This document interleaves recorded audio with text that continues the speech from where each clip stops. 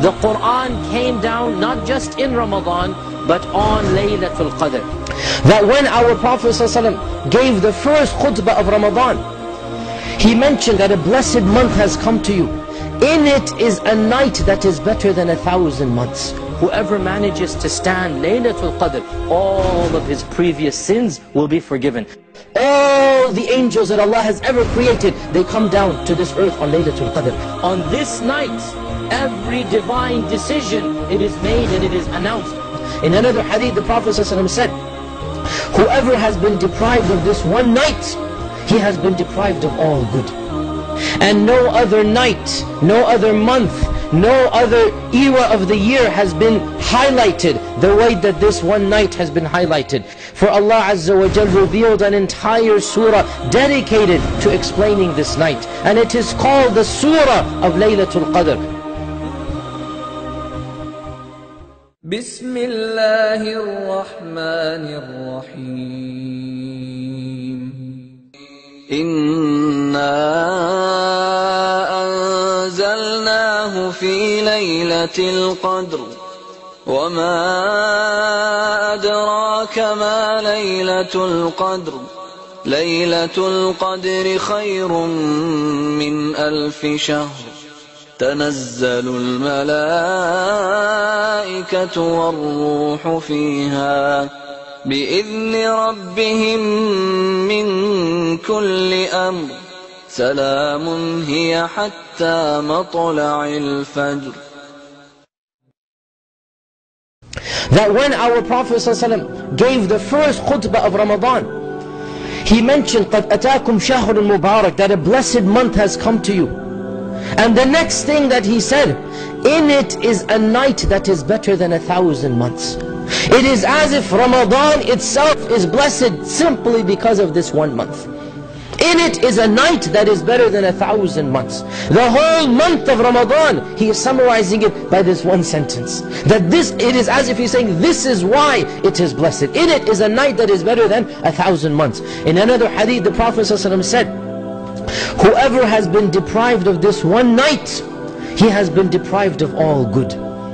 Whoever has been deprived of this one night has been deprived of all good.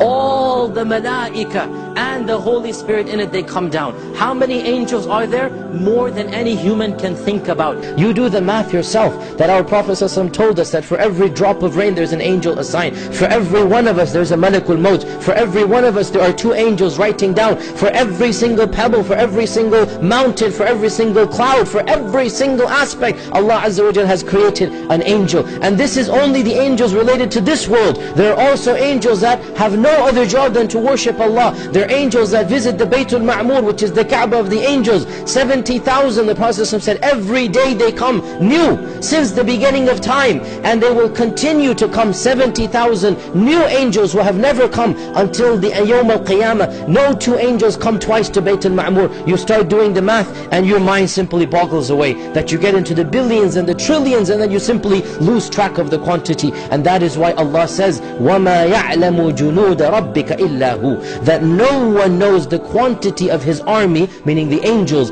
except Him. No one can count that. And all of this vast quantity, تَنَزَّلُ الْمَلَائِكَةِ, they all come down. There's no space for the angels, it's tight. They all come down to this earth. So there's no space at all. So it is called Laylatul Qadr. In this interpretation, the night of congestion. There's no space, because the whole world is full of angels. There are some of the signs that have been reported for Laylatul Qadr. That our Prophet ﷺ mentioned certain signs that we can try to figure out when is Laylatul Qadr. Now, we know from the authentic ahadith that Laylatul Qadr is in one of the last 10 nights of Ramadan. And we also know our Prophet ﷺ said, إِلْتَمِسُوهَا فِي الْعَشْرِ الْأَوَاخِرِ, that find Laylatul Qadr in the 10 last nights, when 9 days are left, and when 7 days are left, and when 5 days are left, and when 3 days are left, and when 1 day is left. I.e. the 21st and the 23rd and the 25th and so on and so forth, the odd nights. whoever manages to stand Laylatul Qadr with Iman and with Ihtisab, all of his previous sins will be forgiven. That is an amazing blessing, that for one night, if you stand with Iman and having that desire, all of the previous sins will be forgiven. Scholars differed. Does this include major sins or only minor sins? Some scholars said only minor sins. Other scholars said no. If you truly stand on Laylatul Qadr, then you will also repent to Allah. And when you repent to Allah, then even your major sins are forgiven. And the most important dua that we can say on Laylatul Qadr, Aisha said, O Messenger of Allah, if I happen to be worshipping on Laylatul Qadr, what should I say? And the Prophet ﷺ told her to say this dua. So let us memorize this dua and let us be frequent in this dua. Allahumma innaka afuun tuhibbul afwa fa'fu anna. This is the height of what we want from Allah subhanahu wa ta'ala, and that is to have our sins not just forgiven, but forgotten, erased. Because to forgive is one thing, but to erase is much more. And we want Allah to erase our sins, as if we never did it. Allahumma innaka afuun. Oh Allah, you are the one who wipes away the sins, as if you never did them.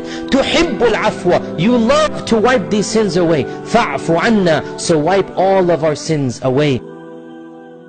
Allah subhanahu wa ta'ala, the one who loves to have afu, He will erase all of your sins, and He will not leave any single trace, and you won't even remember that you've done these sins, and you won't even recall them, and you won't be nervous, and you won't be embarrassed, because you've not done anything wrong to begin with. And Allah will not remind you of it, and Allah will not punish you of it. And not just that, and Allah will give you everything which you asked for, and will give you much more than what you asked for, that which is good for you. Allahu Akbar. Look at this amazing dua. Shouldn't we go and run to Allah and say that dua from the bottom of our hearts? May Allah make us witness that great night. Say Ameen, Ya Rabbil Ameen. May Allah make me and you witness that great night. Or you who is complaining that you can't stop backbiting, lying and gossiping.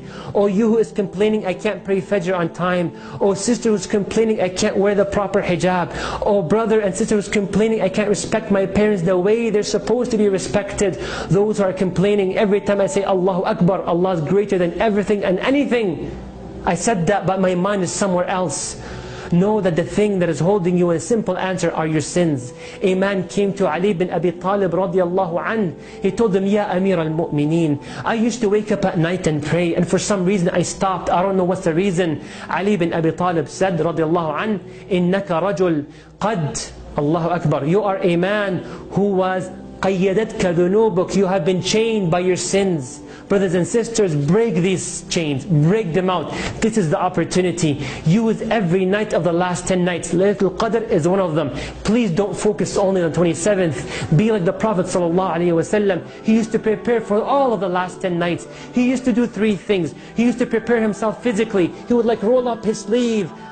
أشد مئزرة وأحيا ليلة وأيقظ أهله. He would stay all night praying dua and Quran and dhikr. Wake up his family. No sleeping, no games, no videos, no funny videos, nothing. Dua and asking Allah al-afu. Brothers and sisters, don't procrastinate. Maybe this is the moment, wallahi, you're looking forward to go to the next level, to change your life upside down. Yes, a change overnight. Yes, I'm aware from what I'm saying. This is a dua that Allah has gifted us.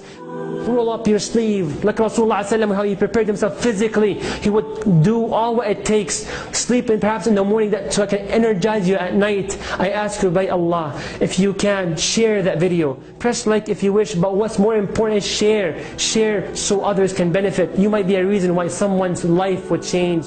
Jazakumullah khair. Wassalamu alaikum wa rahmatullahi wa barakatuh.